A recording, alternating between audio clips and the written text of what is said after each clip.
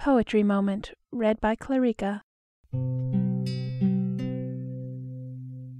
There was a little girl. Henry Wadsworth Longfellow.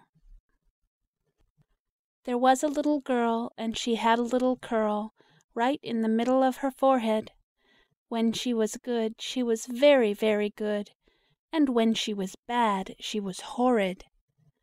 One day she went upstairs, when her parents, unawares, in the kitchen were occupied with meals.